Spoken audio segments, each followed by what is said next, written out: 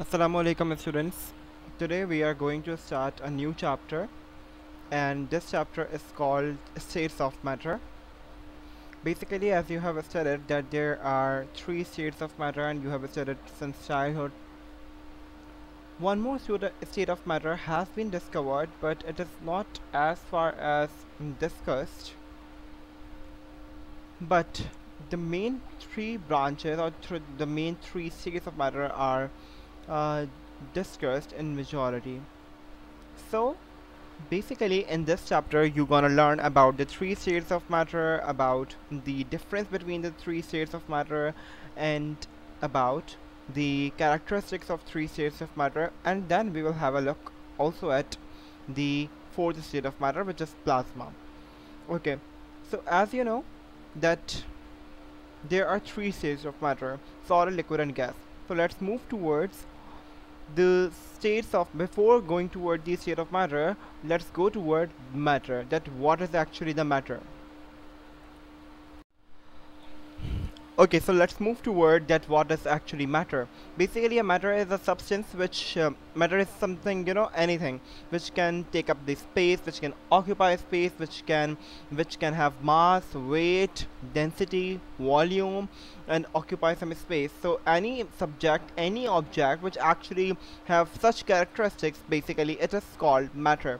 So a matter can be defined as that a substance that actually can assume the shape of the container, can occupy the space, or a matter is something that can actually have mass, weight, volume.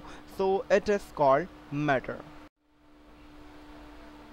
Okay, so there are different concepts about matter. For example, if I have said that matter is anything that has mass and something which actually take up the space, but there are actually two point of view, and matter can be studied from two point of view. The first point of view is the macroscopic, and the other point of view is the microscopic. According to the macroscopic point of view, the matter looks continuous and it is indivisible. Continuous means that something which is con growing continuously, and indivisible means something which cannot be divided into its fragments. Okay, so this was the concept which is also called macroscopic view, and matter is also studied from this point of view. If we move toward the microscopic point of view, so the microscopic point of view is that the matter is composed of particles, atoms. As we know that there are basically the atoms which actually combines together to form molecules, and these molecules combine together to form a compound, and then a big element, and then a big substance. So this was these were actually the point of views according to which a matter can be studied. As you all know that there are actually three states of matter, but presently, if we talk about recent conditions, so now there are actually four states of matter. The fourth state of matter is not actually discussed much more, because there is no much more information regarding the fourth state of matter. However, we actually consider only three states of matter, and the first one is the solid, the other one is the liquid, and the other one is the gas.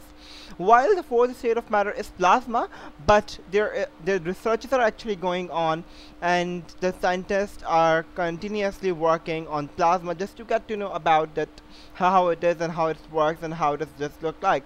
So the scientists actually have discovered that plasma is the fourth state of matter, but they are not yet sure about that, because the discoveries are actually being made on different times.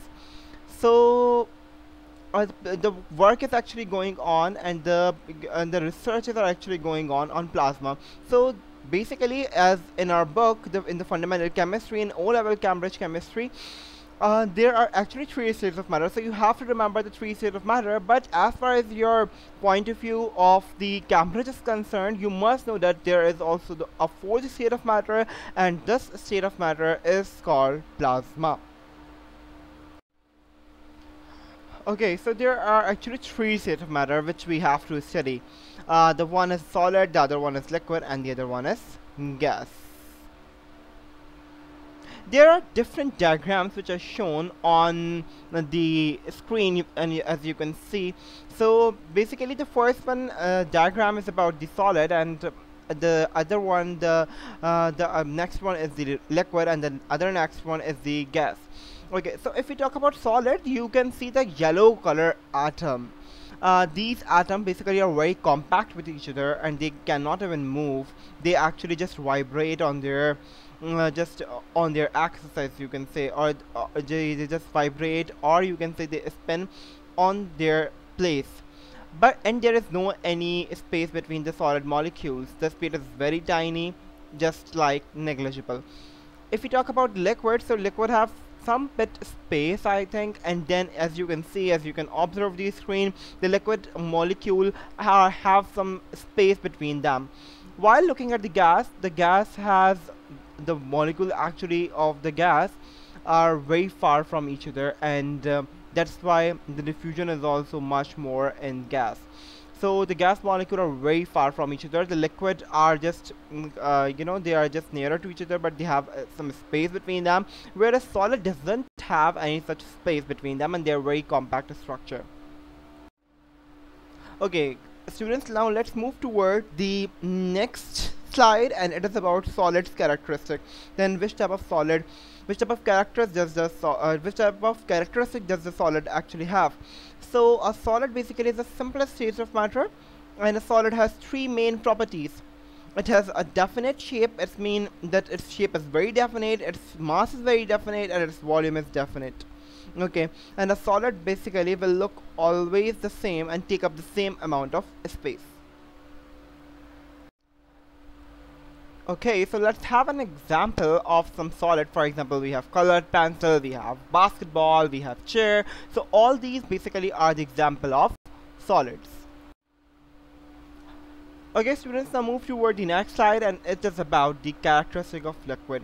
Basically, liquid is the most fluid and ever-changing state of matter. And a liquid has three main properties. It does not have definite shape, just like the solid has. It has definite mass and it has definite volume, just like solid, but its shape is not definite. Okay, there is actually the contrasting difference between the solid and the liquid, and it's just about shape, that the solid has a definite shape, whereas the liquid does not have any definite shape. Basically, and the liquid will always take up the same amount of space and take and it would take the shape of its container. Basically, it assumes the shape of the container. Oh, okay, so now we are actually having some examples of liquid. We have a glass in which the orange juice is being poured, and this orange juice basically is the example of liquid. Then we have some salad dressings here, we have some cough syrup here. So all these basically are the examples of liquid. Okay, students, now let's move toward the gas characteristics. Basically, gas is the most complex and the most difficult to understand state of matter. It has three main properties, just like the solid and liquid. It does not have any definite shape. Okay, now do remember that solid has definite shape, liquid didn't have any type of definite shape, whereas the gas also does not have any type of definite shape. Gas actually does not have a definite mass, and it even does not have a definite volume. A gas does not always weigh the same or take up the space amount of the space. However, like a liquid, a gas will always take the shape of its container, no matter the size or the shape of that container is. Okay, students, now let's have some examples of the gases. For example, you can see on the left that there is a picture of burning words, and due to that the smoke is getting produced. So this is smoke basically is the example of gas. And on the right we have some examples of the balloons, and in balloon, as you know, that helium is a gas which is present, or oxygen is a gas which is actually present. So these are the example of gases. Okay, students, so now I am giving you a worksheet, and now you have to decide whether these items are solid or liquid or gases. So we have a empty plastic bottle, we have a glass bowl, we have a steam, we have milk, we have we have vinegar. So these all are the substances, and you just have to figure out that which is the solid, which is the liquid, and which is the gas. Okay students, as I have also told you that you have to purchase the fundamental chemistry book, and it's actually endorsed by University of Cambridge examinations. So go and purchase this book, and after that just come to that chapter and try to solve the sums, try to solve the question which are given below just after each and every unit related to solid, liquid and gas, and try to solve by your own. So this is your homework, this is your exercise, and you have to go through it.